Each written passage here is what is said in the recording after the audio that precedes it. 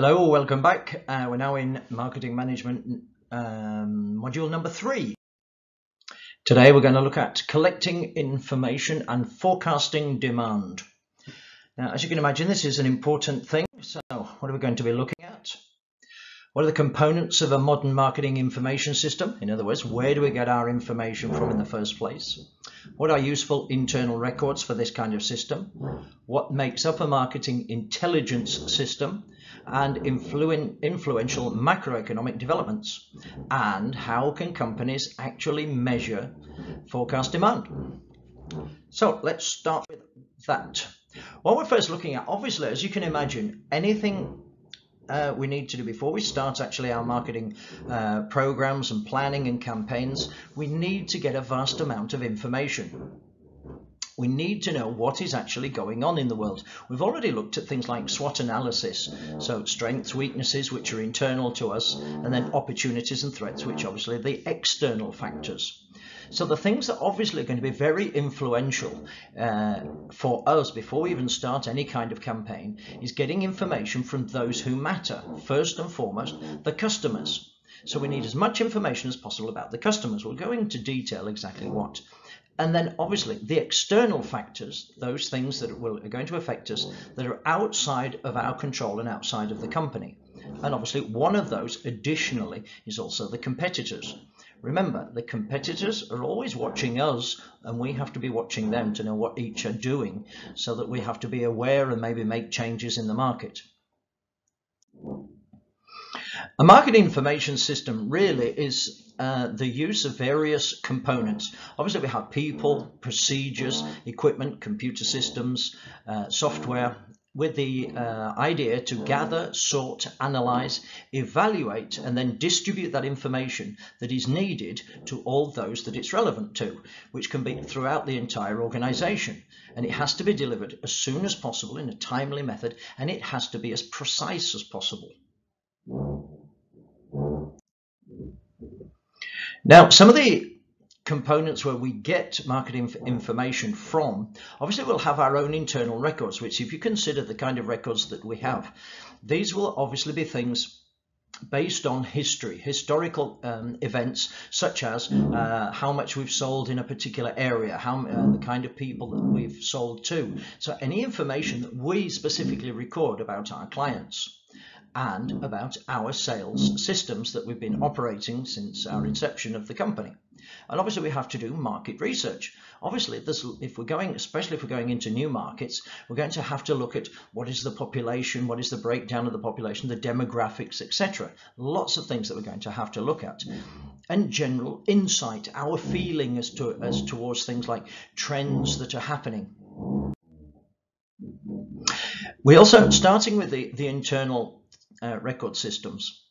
Well, one of the main things is the order to payment cycle. Well, this entails the process that orders go through once they are received by the company. So that will include things like invoices, shipping documents. Now, customers prefer firms that can get orders processed quickly and as precisely or accurately as possible.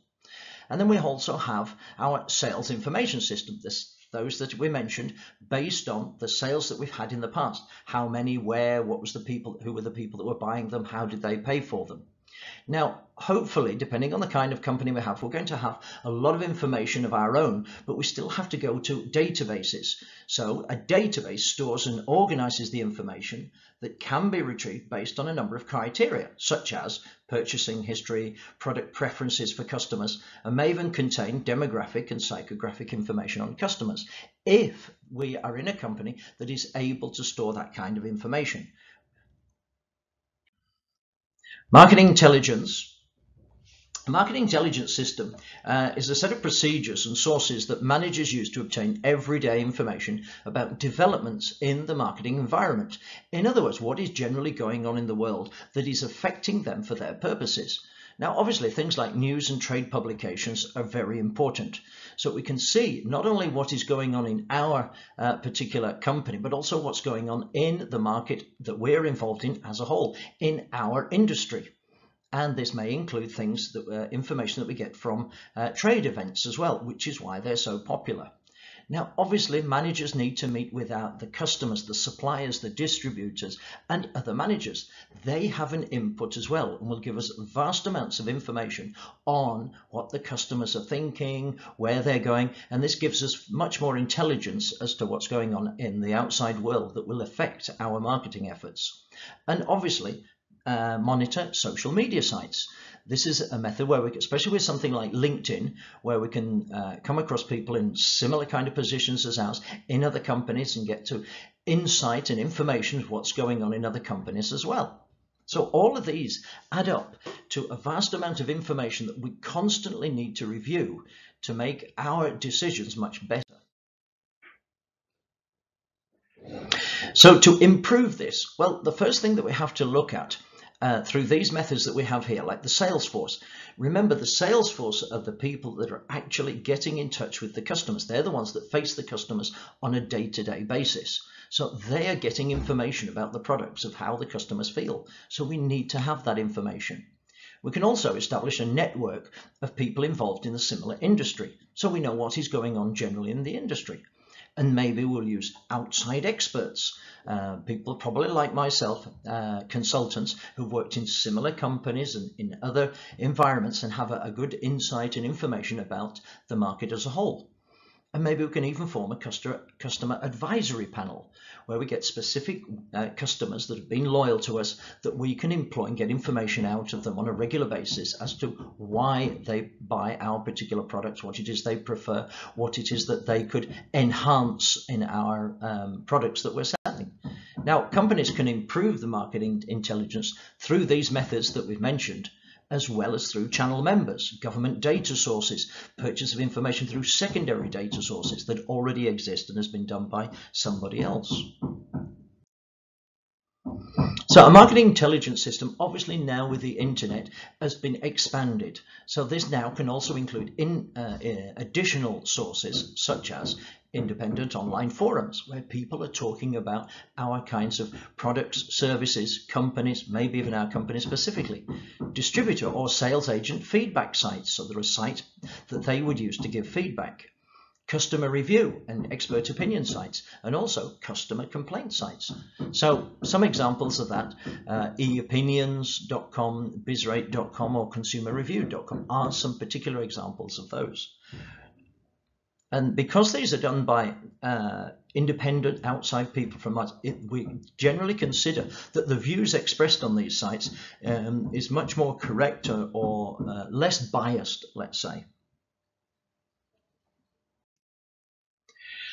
Now, obviously, once we have this information, well, it should be gathered and shared as quickly as possible with those decision makers, those people within our company that make the decisions as to where we're going to sell, how we're going to sell. Maybe it could be that if this information comes in that there's a method of improving our service, that the people that develop the service should be told so they can improve it and therefore provide a better service to the customers.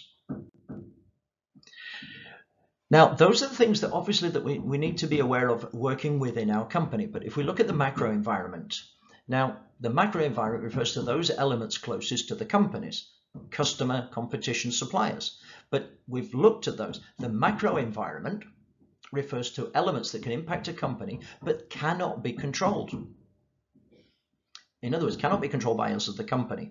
So these things include things like the economy generally of what's going on, culture, demographics, politics, technology, and the natural environment. So we'll be looking at each one of those individual aspects to see how they may affect our marketing efforts. We also have to be aware of things like needs and trends, and particular things as we can see here that you may remember some of these, a fad, usually considered short-term, trend and megatrends. So to explain those, a fad, usually very short-lived and very unpredictable, and usually without social, economic or political significance. So fads are usually measured in months rather than in years. So Wham! Zero sold 25 million hula hoops in the first 4 months, but after that, no, pet rocks were launched in the mid-70s and sold 1 million units in a matter of months, but months later, sales were non-existent. Trends, on the other hand, offer a view of the future due to their momentum and durability. The fitness and diet trend is an example. Although there have been many fads within the trend, the overall movement is towards healthier living has remained. Now, we tend to consider one of the differences of a way of identifying, say, a trend rather than a fad, is it's generally considered a trend will usually go overlap into different markets. So if the hula hoop is restricted to one particular market, the toy market, whereas trends, if we're talking of something like fitness, well, it will be gyms, it can be food, it can be sports clothing. It goes into various different industries and therefore is most likely to be much longer lasting. Megatrends, those are slow to form, but once established can last for much longer, 7 to 10 years or more. So megatrends influence all factors of life that impact businesses, culture, economic, society, and personal lives. We had the example here of electric cars, and that is becoming a new megatrend. We did mention the major environmental forces, so we'll look at some of those: demographics, technological, economic, political, socio-cultural, and natural. We'll look at each one of those. If you consider the demographic environment, obviously the market that we're in, we're talking of dealing with people, but this keeps changing. As we can see, 6.8 billion people in 2010. I think currently we're at 7.5 billion, estimated to grow to 9 billion in 2020. Also, population, the age mix. Mexico is a very young population. Italy, on the other hand, is an old population.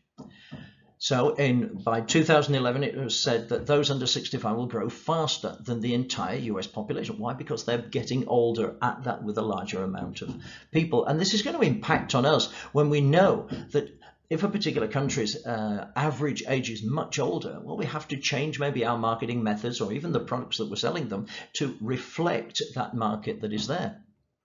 Ethnic and other markets, so 25 million people in the US were born in another country. Hispanics accounted for 11% of the US population in 2000, but by 2020 it will be nearly double that at 18.9%. Education groups, well, obviously the groups of those, education is generally, the groups are getting more and more educated. Household patterns, well, 20% of households are now conventional, married with children. 27 single live alones, single parent families amount to 8%, and living with non-relatives only 5%, and other family structures 8%. If we're to consider, I've got here that the world has now reached 7.5 billion people. So there was some research was conducted, so I've updated these numbers, and these are for 2016. So the changes of the past 10 years is quite remarkable. In 2006, only 1 person out of 100 would have had a college education. Now, we mentioned earlier about the demographics of how these things have changed. Now that number is 7 out of 100 with a college education. So working these as percentages, if the world were 100 people, well, it's nicely divided between male and female equally. 25 of those would be children, and obviously 75 adults, but 9 of them would be over 65 years old. But there would be 60 Asians, 16 Africans, 14 people from the Americans, and only 10 Europeans. In other words, 10% of the population of the world are European. 31% would be Christian, 23% Muslims, etc. And then the languages they would speak. Clearly, we have here 12 would speak Chinese, 6 Spanish, and 5 speaking English. Although obviously it's worth mentioning, I suppose, here that English, although it's officially down here as the 3rd language, which it's the 3rd native language, it's still one of the most spoken languages on the planet, either as a 1st or 2nd language, whereas Chinese, well, it's debatable because there's so many different versions of that. But 85% would be able to read and write, and 14 would not. 40% have an internet connection. Right, the economic environment. Obviously, this is a major factor when we're dealing with any kind of a product that we're selling or services as well, obviously. But depending on the purchasing power, the actual how much people are earning, the amount of money that they're earning, there's certain things that is going to affect the amount that they have available to spend. Obviously, their actual income that they're earning, but obviously the prices. As prices increase, people have less amount of things that they can buy. And obviously how much savings they had. Maybe the ability to get credit. If credit is easy to get, generally speaking, certainly in many Western countries, it's more preferential to buy things on credit. If we have large amounts of debt, maybe we shan't be buying much more. And again, the consumer psychology. In other words, it's considered in certain countries, especially in the United States, where it's more materialistic, that the psychology is to show off, to show how much we're making, and spend that money and buy things like big flashy cars and jewelry and branded clothes. And obviously the income distribution. Now, this can actually be hugely important when we're considering going into other markets, especially in other countries, of how the income is distributed. If it's a very small amount of the population has the wealth and a very large percentage of the population is poor, that may help us make the decision of not going into a particular market, even though the population itself of the country is very large. And obviously, if we look back at the financial crisis in 2008 and 9, which took many years to get out of that situation, well, it's permanently changed many consumers and their buying habits. People are much less propense to maybe spending too much on property, especially with the property bubble that happened. So these things also have an effect on the consumer's buying habits, which we are going to have to know about before we can understand them and market to them. If we look at the socio-cultural, so it's those things that are affected our belief system and what we feel is important to us and how we interact with others. So that is our environment. Now, there's certain things that we would, it's basically our view of the outside world and everything else. So how in each of our cultures do we view ourselves? Do we view ourselves as independent, go-getting people, or do we view ourselves as part of something larger? How do we view others? How do we view people either of our same cultural background or of a different background? How do we view the universe in general? How do we view society and organizations? And what is our relationship with nature? Is it one where we seek to preserve it or where we don't have much concern for it? The natural environment. Well, companies must be cognizant of the effect of their business on the environment and also how regulations can influence its competitive position. Changes in regulations decided by governments or other organizations can provide opportunities for companies, but sometimes may only be recognized if the company includes that aspect into their strategic planning. But obviously it can also restrict them. I've actually had personal experience of this where regulations has changed and actually prevented me from continuing in a particular business that I was involved in. Technology. How is that going to change? Well, obviously this changes a lot of things. The actual rate of change at the moment is accelerating much faster. If you consider how often people would change their TVs or their cell phones or their telephones in general over the past 20 years, it's becoming much faster. The rate of change is becoming more. The new products are coming out. It's advancing all the time. And this is reflecting on customers' requirements. They now feel that they need the latest technology. If you have a cell phone that's 2 or 3 years old, you're grossly out of date. Now, this can also provide unlimited opportunities. As soon as a new product or service can come out or a new system is available, immediately there are offshoots and opportunities that are available from that.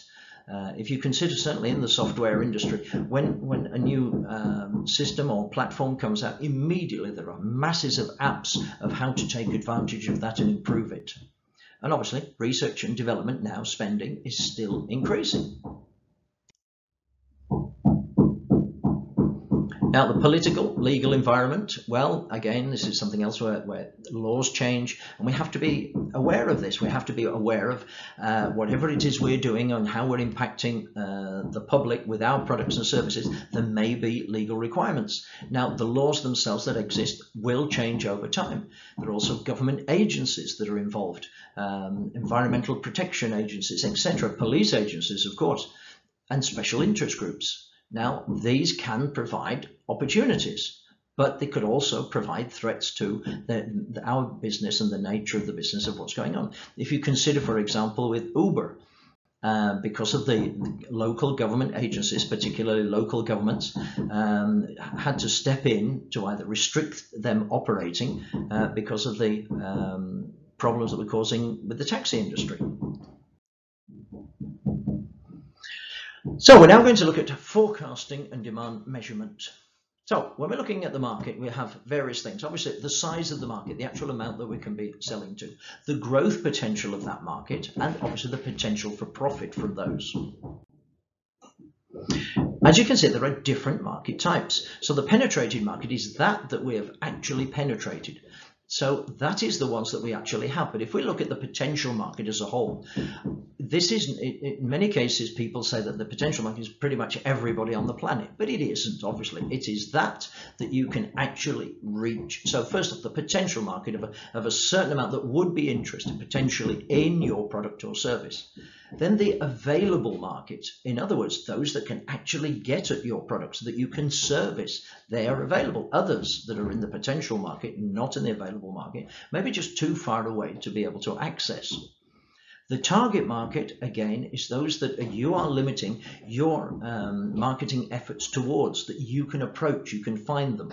So that is going to be smaller because you're not going to be able to talk to absolutely everybody in the available market. And the penetrated market is those that you've actually managed to convince to become customers. We have obviously different kinds of demand measurements, obviously with it between short, medium and long term. So just in terms of how long we want to deal with people, the demand, whether it be over a monthly basis, a weekly basis, or in a yearly basis, or the demand over a longer period. And then obviously we have the restrictions of by space. So are we talking of a worldwide demand or a national demand, a regional, territorial demand?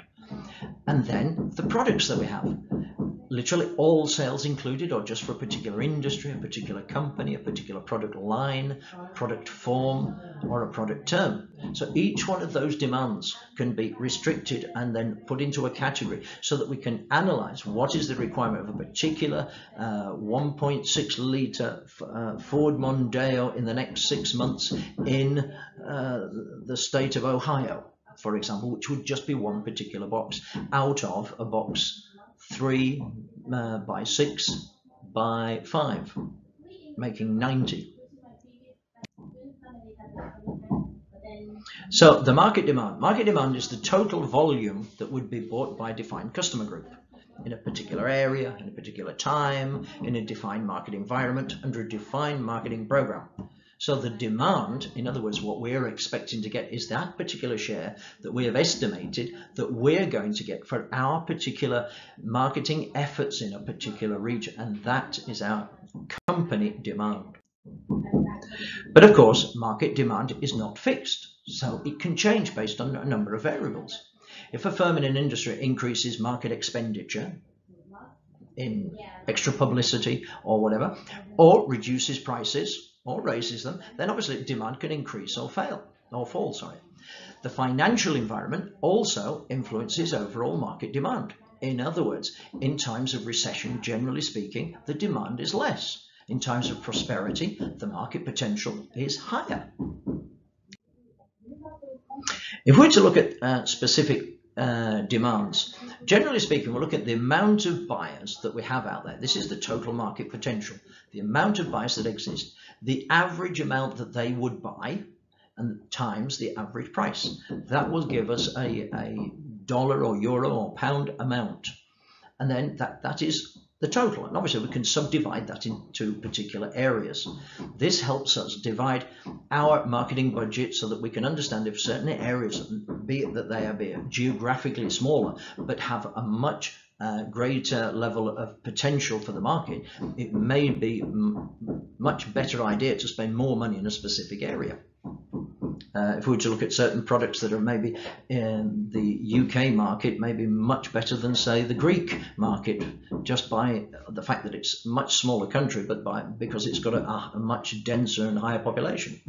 So the total market potential is the maximum sales to all firms in an industry during a given period under a given level of industry marketing efforts and environmental conditions. Area market is the sales potential, obviously, for a specific territory within that. Now, looking at the chain ratio method, it's to work out, if we have here as an example, a demand for a new light beer. So we're trying to work this out. So if we have a demand for the new light beer times the population, in other words, what percentage would like that kind of beer, times the population, times the amount of income that they would spend, first off on food or beverages, and specifically alcohol-free beverages, then that would give us an expected percentage of how much would be spent on the light beer. Problem now comes in. That is based on the past. It's based on specific figures. How do we estimate the future demand?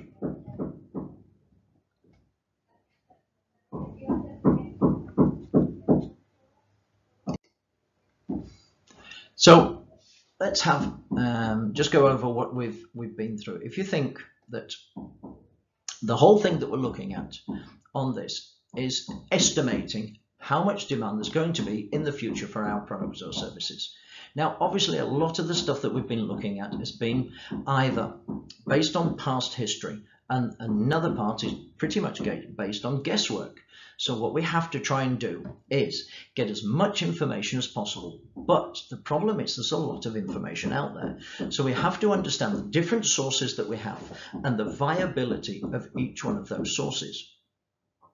Now, obviously, one of the main things that is important is when we're talking about dealing with our sales force, as we said, they are the ones that see our customers on a daily basis. Now, this could be people in the shop floor of your store, literally the person behind the counter. They see people coming into their stores on a regular basis, and they tell them what kind of things they want. Do you have this? No. And they would be perhaps the only ones that are actually aware of that. In other words, people sitting back in the head office would not be aware of, say, the lack of sales that are getting because people are coming in asking for something that they don't have. Do you have a particular product in blue? When they don't, the head office would never know that there is a demand for that particular product in blue. Whereas those that are talking to the customers on a regular basis would be aware of that and would be in a position to say, we have 35, 40 inquiries a day on average for this particular product in blue, or with a larger screen, or with a particular benefit or attribute to the product. They would know that. So what they're trying to do is they are closer to the people that are buying. So they obviously understand the buyer's intentions. They see what the buyers will looking to buy in the future and now. But again, even if those were satisfied, it's still only a guess, because obviously what people are buying today is no indication of what they buy for the future. So although we're looking at forecasting, and it's not by mistake that we have here somebody looking in a crystal ball, it's specifically that it is still guesswork, but we're basing it on our best guess based on the information. So using intelligence of what is going on, seeing where trends are going. Now, clearly, as you would probably be aware, in certain we have the bell curve, the famous bell curve for the product life cycle. But the problem is analyzing exactly where we are on that particular life cycle. Are we still increasing demand, or is it starting to plateau out? So obviously we're going to have to understand what we've done so far, analyze these things very carefully, certainly on past sales, using past sales, showing us maybe that the increasing sales is reducing or overall sales are reducing. Therefore, we can probably guess pretty accurately where we are on this particular curve, and therefore understand that in a short-term future that maybe sales will start to drop off, or the opposite, whereby the demand itself is increasing over a period based on our analysis of things that have happened in the past, like past sales, and therefore it's likely to be an ongoing increase. And then obviously we still need expert opinion, not necessarily by the bespectacled grey-haired old person, but by the intelligence and investigation that we are doing, based on people who've done studies, people that are in the markets, people that have worked with these companies over a period. They can sense the market. They have spoken maybe to a far greater amount of people. They have a better network, and they are in a position to give us more information on the future as a potential. and this will guide us and give us a more precise, more accurate kind of information that we can base our figures on to sustain a particular demand that is still estimated. So, to end the presentation, we have to take all the information that is available. We have to analyze it all very carefully. We still have to come up with our best guess based on the information that we have. Now, there's lots of things we have to do and study to make our numbers more precise, but we can never be totally precise. And besides, things happen out there. Things change, and something terrible could happen, and it would change everything. However, we base the future demand on the information that we have and the information that we are getting based on our intelligence system. So that's it for this particular chapter, and we'll see you on the next one. Thank you.